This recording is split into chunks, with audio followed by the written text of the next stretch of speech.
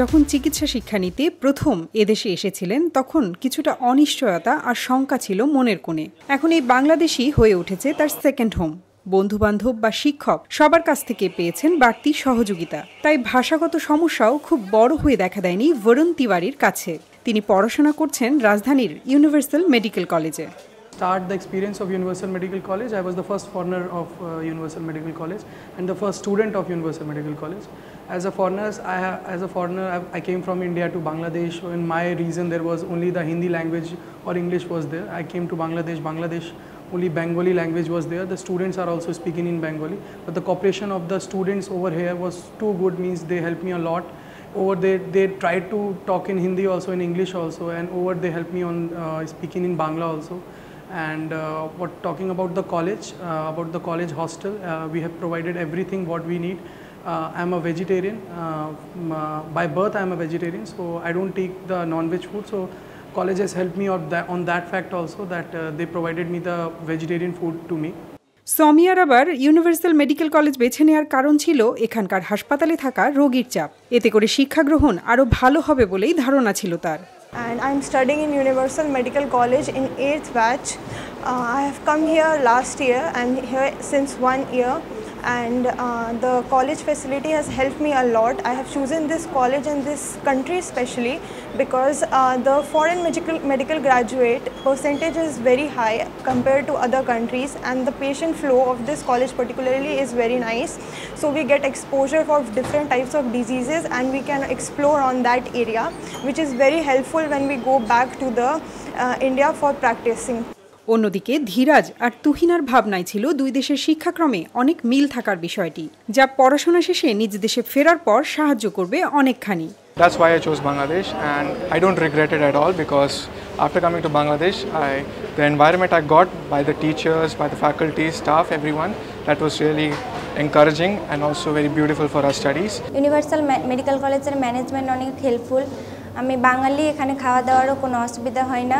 যে কোনো প্রবলেমে ম্যানেজমেন্ট তাড়াতাড়ি, কোনো প্রবলেম হলে তাড়াতাড়ি সলভ করে দেয়।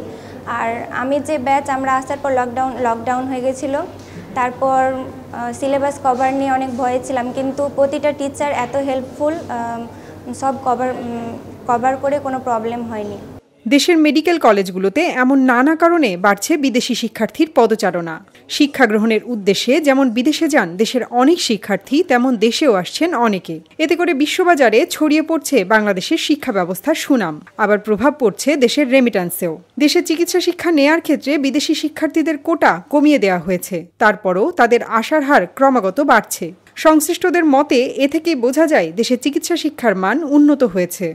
যখন আমাদের দেশের শিক্ষার মানটা উন্নত পর্যায়ে চলে যাবে এবং ছাত্রছাত্রীরা যখন বিদেশ থেকে আসবে, তখন বুঝতে হবে যে আমাদের দেশের শিক্ষার মান উন্নত বিশ্বের সমপরিমাণ অথবা কাছাকাছি পর্যায়ে আছে, যার জন্য বিদেশি ছাত্রছাত্রীরা আমাদের দেশের বিভিন্ন শিক্ষা প্রতিষ্ঠানে, মেডিকেল কলেজ, ইঞ্জিনিয়ারিং এবং অন্যান্য আমাদের পাবলিক ইউনিভার্সিটি ও প্রাইভেট ইউনিভার্সিটিতে তারা পড়ার জন্য আগ্রহী হচ্ছে।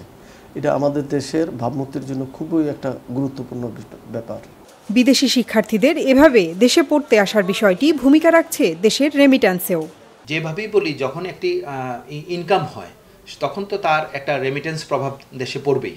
অর্থনৈতিকভাবে তার এই যে বিদেশি ছাত্রটি আমাদের দেশে পড়তে আসছে, এই ছাত্রটি যদি আমাদের দেশে পড়তে না আসতো, তাহলে তো এই যে অ্যামাউন্টটি আমাদের দেশে আসছে সেই অ্যামাউন্টটি আমাদের দেশে আসতো না। সুতরাং সামগ্রিকভাবে তো একটা সামষ্টিক এফেক্ট আছেই। এটা যারা ইকোনমি নিয়ে কাজ করে তারা হয়তো আরও ভালো বলতে পারবেন। তবে দেশে আরও বেশি বিদেশি শিক্ষার্থীদের আগ্রহী করতে ও বিশ্বের সামনে বাংলাদেশকে আরও তুলে ধরতে কিছু পদক্ষেপ নেওয়া উচিত বলে মনে করেন ইউনিভার্সাল মেডিকেল কলেজ হাসপাতালের চেয়ারম্যান। তার মতে মনোযোগ দিতে হবে গবেষণাতেও। মেডিকেল কলেজগুলোতেও কিছু স্টুডেন্ট পড়তে আসে, তবে সেটা হচ্ছে স্কলারশিপে। এটা সার্কভুক্ত সবগুলো কান্ট্রির মধ্যে একটা এগ্রিমেন্ট আছে, যে এগ্রিমেন্টের বদৌলতে বাংলাদেশের শিক্ষার্থীরা ইন্ডিয়া যেতে পারে, ইন্ডিয়ার শিক্ষার্থীরা এখানে আসতে পারে, বা নেপালের শিক্ষার্থীরা এখানে আসে পরস্পর। এটা হচ্ছে আমাদের এগ্রিমেন্টের কারণে এটা হয়ে থাকে। কিন্তু বেসরকারি মেডিকেল কলেজে পড়াশোনা করতে আসে এবং সেটা টাকা দিয়ে পড়তে আসে, টাকাও নয় ডলার দিয়ে পড়তে আসে। এটা বাংলাদেশের টোটাল শিক্ষা ব্যবস্থার মধ্যে শুধু মেডিকেল শিক্ষা এই বিষয়টি আছে। আমাদের প্রায় বাংলাদেশি টাকায় 2000 কোটি টাকার বেশি প্রতি বছর ফরেন কারেন্সি ডলারে কনভার্ট করলে যা আসে সেটা আমাদের কাছে আসে। তার আগে আর একটু বেশি আসতো যখন নাকি টোটাল স্টুডেন্ট সংখ্যার এটা 50% ছিল। কিছুদিন আগে মানে বছর 5 আগে এটা 45%-এ নিয়ে আসা হয়েছে। তবে আবার এখন স্টুডেন্ট বেড়েছে, মেডিকেল কলেজ বেড়েছে, সেই জন্য পার্সেন্টেজ আগে বেশি থাকলেও পরিমাণে এখন বেড়েছে। বাংলাদেশের মেডিকেল কলেজের বেসরকারি এবং সরকারি দুটো জায়গায় শিক্ষার মান অনেক ভালো, এবং এই ভালোটা হয় হচ্ছে দুটো কারণের উপর ভিত্তি করে। একটা হচ্ছে যদি ফ্যাকাল্টি ভালো হয়, আরেকটা হচ্ছে যদি অনেক বেশি পেশেন্ট পাওয়া যায়। যে হাসপাতালে যত বেশি পেশেন্ট, সেখানে একজন মেডিকেল শিক্ষার্থীর মেডিকেল শিক্ষা গ্রহণের সুযোগ বেশি থাকে।